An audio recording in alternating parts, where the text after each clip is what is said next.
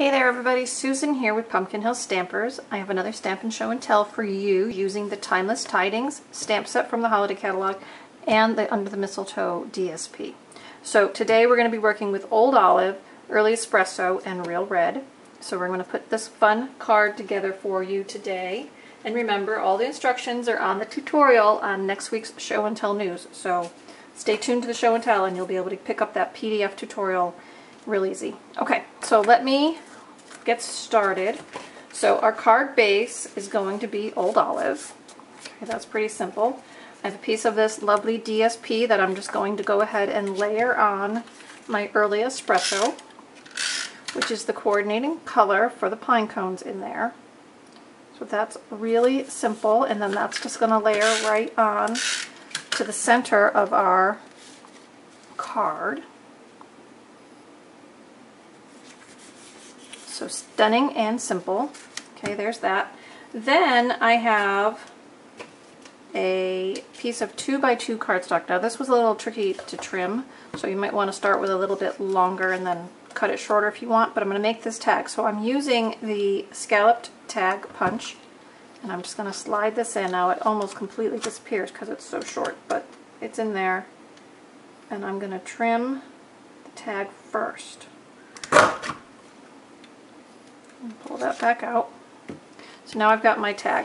Now the reason I trimmed it first was because if I stamped my sentiment too high on it, I would have cut it off. So this way I'm able to see through my clear block for positioning and make sure I don't get, oh, but I stamped it upside down. So we're going to flip it over and try that again. Let me make sure I'm holding the stamp the right way. Alright, cardstock has two sides. That's always a good thing. Alright, so there we go. There's our tag. Alright, so that's going to go on our card. Then we're going to go ahead and stamp with Old Olive. I'm stamping the mistletoe image here. Okay. Now what I did here is I'm going to use my Old Olive watercolor pencil. I'm just going to add some color in to the leaves.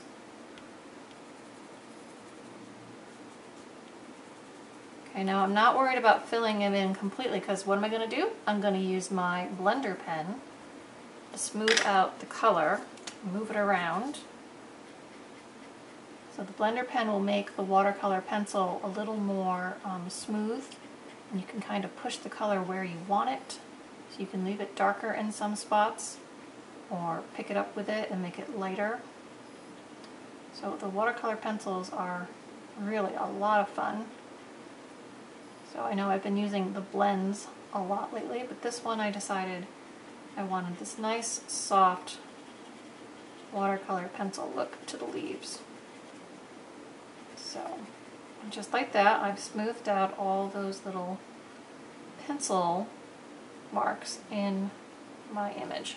Okay, and then blender pen, you just brush it off until it runs clear and you're good to go. Now, I did originally use my Real Red watercolor pencil for the berries, but I didn't like that they were too light. I wanted them to really stand out and pop because the red on the paper really pops. So I'm using my marker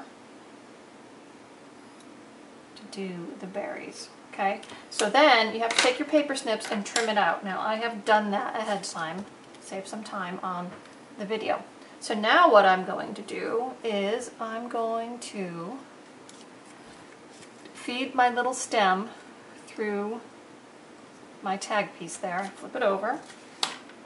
I'm going to take a dimensional and tack that down. Tricky, huh? I'm going to put another one down here on the corner. I'm going to add one more kind of up here. Peel all these off. That's easy enough. So now I've got my tag and my embellishment. I'm going to put that on. Now from there I have a piece of 8-inch 1/8 Old Olive, and I'm going to do my bunny ear bow. So find the middle, make 2 loops, right? Crisscross, pull it through the center, pull gently. Then you can tug on the ears and the tails to make it whatever size you want as far as fullness, then I just bring my tails together, take my paper snips, give them a little haircut here so they're the same length, and then I'm just going to put that on with a glue dot. Here they are. It's like, where are they? I apparently did not put them back where I keep them on the table usually. So, alright, so I just put that on a glue dot, and I'm going to put that right in here. Now, great, card's done. Then I'm also going to do mistletoe on my envelope. Okay, now if you want to step it up just a little bit, I'm not sure if you can see it in the video, but can you see my berries? Okay, here's the ink. See these berries are a little bit brighter and a little bit glossy?